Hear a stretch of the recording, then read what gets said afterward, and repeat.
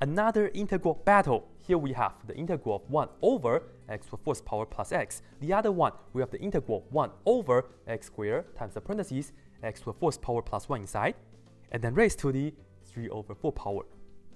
You may be wondering, these two integrals, they look totally different.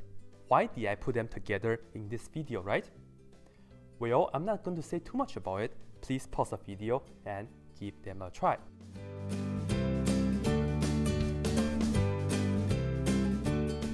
Alright, so even though these two integrals, they look completely different, but the method that we're going to do them are very similar.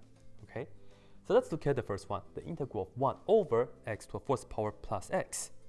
The usual strategy is, let's factor out the denominator. We can factor out an x, and then we have x times the parentheses x to the third power plus 1, and then you can keep factor the x third power plus 1, right? And then you do partial fraction after that. That is not what we're going to do, okay? Here is another way to look at this. Instead of factoring out the x, can we factor out x to the fourth power instead? Sure, why not? Let me show you. And keep in mind, a method is a method, a way is a way, an answer is an answer, and this is going to be definitely a good answer, okay? So I'm going to factor out an x to the fourth power.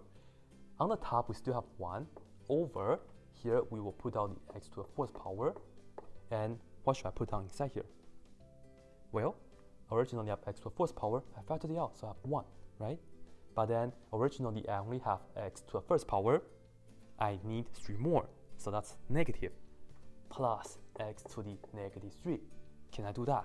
Yeah, because if you multiply in x to the fourth power times x to the negative 3, you still get the x right here, okay? Dx. And I'm not going to do partial fraction. I'm going to bring this up to the numerator.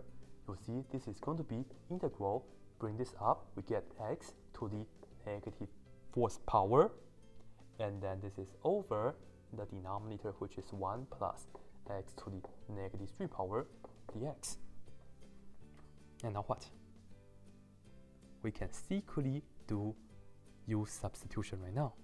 That u equals to the denominator, and everything will work out nicely.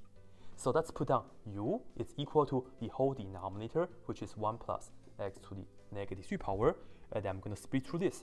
Du is going to be negative 3 x to the negative 4 dx, and we know dx is going to be du over that, which is negative 3 x to the negative 4.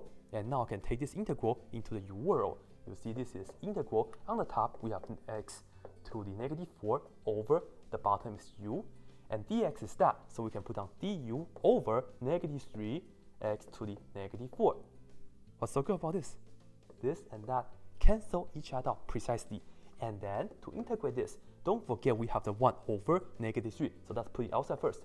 1 over negative 3, and then this is integral of 1 over u du.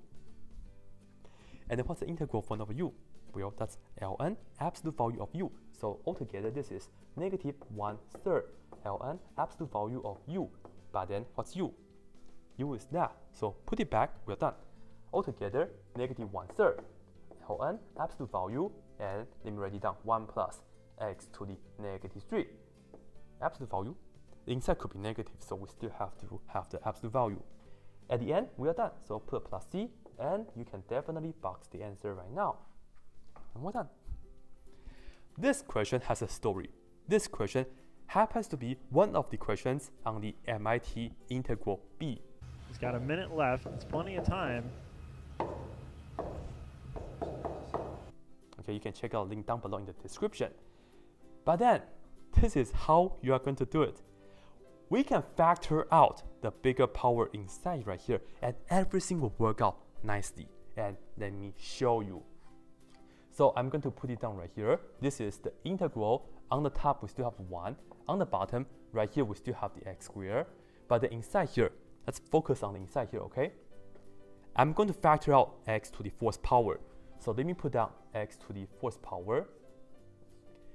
Well, originally I have x to the fourth power. I factored it out already, so I have 1.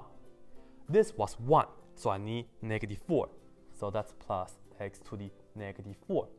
And this is still in the parentheses, and then this is still to the 3/4 power. Okay? Hopefully you guys can still see this. Sorry, this is not enough space. But anyways, let's keep going. Integral, this is 1 on the top over x squared still x squared. This time, once we factored it out, we will do x to the 4th power to the 3/4 power, right? Because now these two things are multiplying, so I can just distribute the exponent, right? That's pretty much what we can do. 4 times 3/4, we get 3.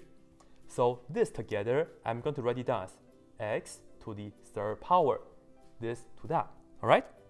And then I'm still going to keep this as how it is. I'm still going to write this as 1 plus x to the -4 raised to the 3/4 power, and then this is still dx.